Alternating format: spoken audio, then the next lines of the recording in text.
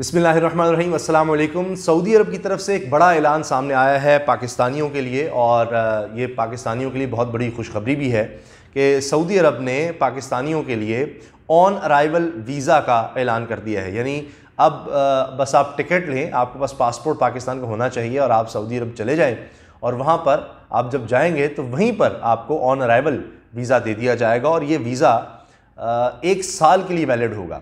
और इस वीज़े पर पाकिस्तानी उम्रा भी अदा कर सकेंगे। इसमें बस चंद शराइत हैं। मिसाल के तौर पर एक तो इस पर हज नहीं किया जा सकेगा, फिर ये कि ज़्यादा से ज़्यादा आप 90 दिन के लिए रह सकते हैं, फिर उसके बाद दोबारा वापस आकर किसी और मुल्क जाकर दोबारा आप एंटर हो सकते हैं सऊदी अरब में।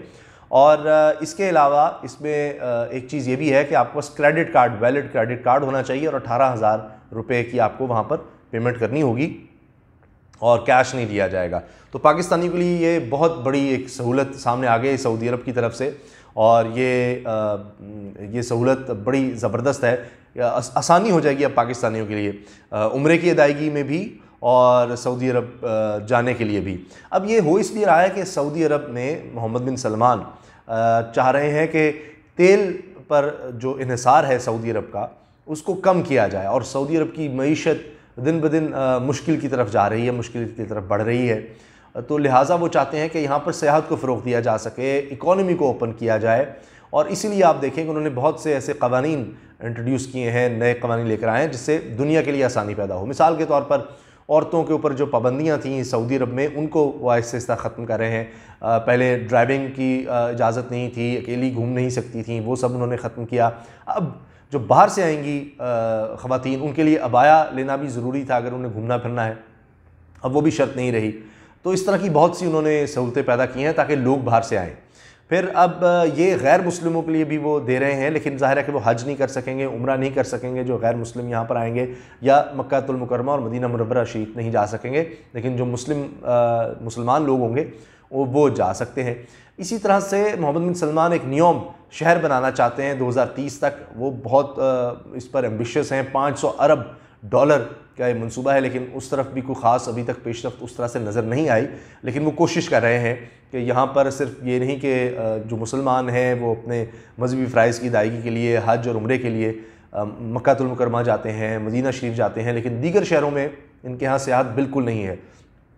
तो वो चाहते हैं कि न्यूयॉर्क जैसा एक शहर नया आबाद किया जाए जहाँ बहुत एंटरटेनमेंट हो, दुबई की तर्ज पर लोग आएँ, शॉपिंग करें, वहाँ पर रिज़ॉर्ट्स हों, होटल्स हों, सिनेमा हॉल्स हों, यानी बहुत कुछ आपकी तफरीह के सामान वहाँ पर हो। तो एक तफरीह के लिए एक बहुत ही ज़बरदस्त वो एक शहर बनाना चाहते हैं, तो ये उसकी तरफ वो बढ़ रहे हैं। तो इसीलिए वो ट्रैवलिंग की सहूलतें दे रहे हैं ताकि लोग ज़्यादा से ज़्यादा सऊदी अरब आएँ, सऊदी अरब का रुख करें, और इससे उनकी इकॉनमी बेहतर हो, वहाँ पर रोज़गार के मौक़े बढ़ें, उनकी मईशत सऊदी अरब की बेहतर हो, क्योंकि वो ज़्यादा अरसा मज़ीद तेल पर इन्हिसार नहीं कर सकते। सिर्फ़ और सिर्फ तेल एक्सपोर्ट करके कब तक चलेगा, क्योंकि आहिस्ता आहिस्ता दुनिया तेल पर इन्हिसार करना कम कर रही है। कई मुल्कों ने कह दिया है कि हम गाड़ियाँ ऐसी बंद कर देंगे अगले कई सालों में जहाँ जो तेल पर चलती हैं, यानी पेट्रोल पर चलने वाली गाड़ियाँ, क्योंकि इससे माहौलियाती आलूदगी भी होती है, फिर महंगा भी है। तो आहिस्ता आहिस्ता लोग अब बना रहे हैं। पाकिस्तान में भी इस पर सोचा जा रहा है। पाकिस्तान में ई व्हीकल अब यानी इस पर रूल्स भी बन रहे हैं, पॉलिसी आ रही है, इलेक्ट्रॉनिक गाड़ियों का फ्यूचर है। तो इसी तरह से आप देखें, पाकिस्तान की मैं मिसाल अगर दूं तो रीन्यूएबल एनर्जी की बात हो रही है, तो तेल पर इन्हिसार, गैस पर इन्हिसार ना करना पड़े।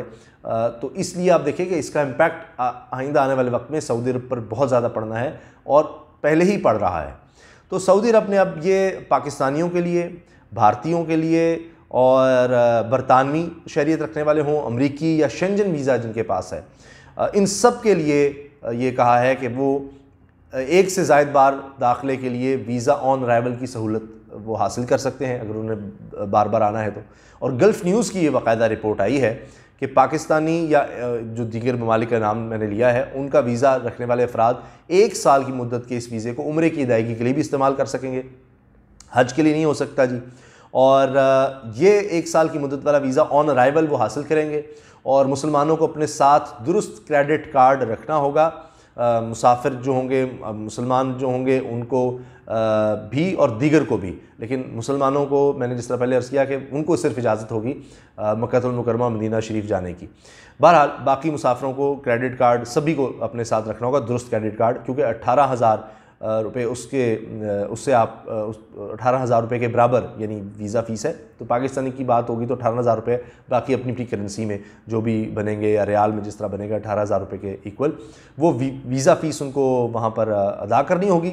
नक़द रकम वो वसूल नहीं की जाएगी, वो अलाउ नहीं है। और इसके अलावा ऑन अराइवल वीज़ा हासिल करने वाले शहरी एक वक्त में ज़्यादा से ज़्यादा 90 दिन जनाब रह सकेंगे सऊदी अरब में, और इससे ज़्यादा वो क़याम नहीं कर सकेंगे। फिर उनको बाहर दोबारा सऊदी अरब से बाहर जाना होगा, और लेकिन वो दोबारा फिर आ सकते हैं, एक से ज़ायद बार दाखिल अलबत्ता हो सकेंगे। अब रिपोर्ट में ये भी कहा गया है कि दुबई में सऊदी एयरलाइन की रिजर्वेशन एजेंट का हवाला दिया गया है और कहा गया कि इस सर्विस का आगाज़ गुज़श्ता माह से हुआ था, और कोई भी शख्स जिसके पास दुरुस्त बरतानवी, अमेरिकन, शेंजन वीज़ा हो, ये यूरोप का है शेंजन वीज़ा, तो यूरोप के कई शहरों में फिर आप ट्रैवल कर सकते हैं इस वीज़े पर।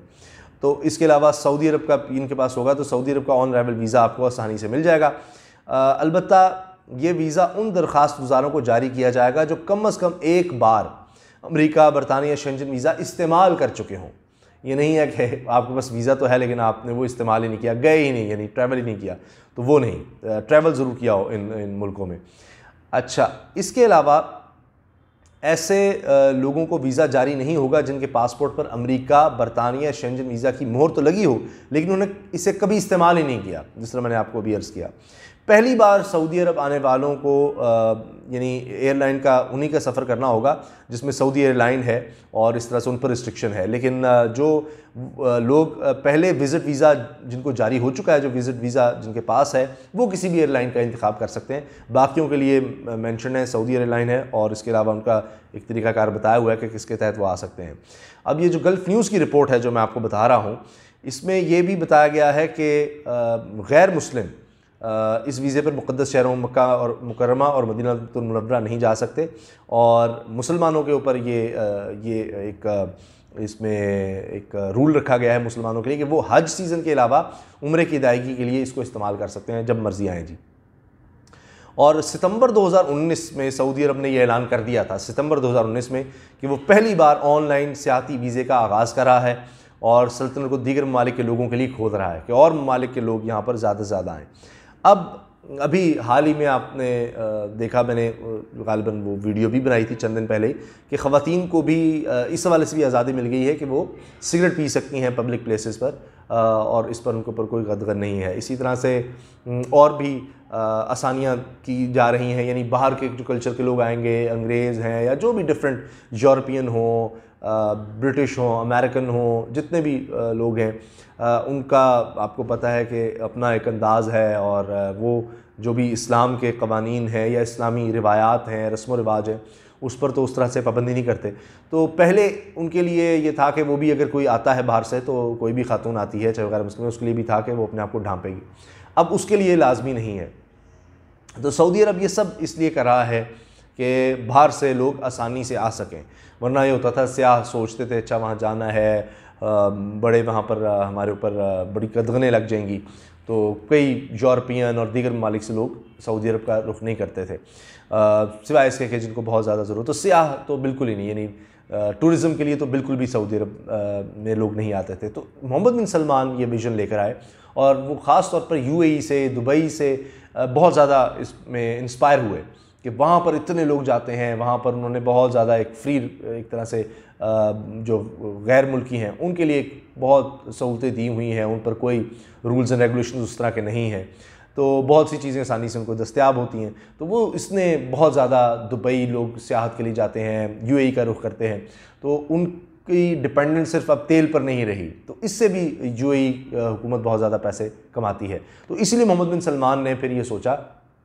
कि हम कब तक इस पर डिपेंड करेंगे, तो ये भी उसकी एक कड़ी है, और आने वाले वक्तों में इस तरह के और भी बहुत से ऐलानात करेंगे। इसी तरह जिसको एक मॉरल पुलिस वहाँ पर कहा जाता था सऊदी अरब में, उनसे भी बहुत से इख्तियारात लिए गए हैं, और अब ये भी कहा जाता है कि वहाँ मर्द और औरत को पहले इकट्ठे इस तरह से आज़ादी से नहीं वो फिर सकते थे, अब वो बातें भी आ रही हैं।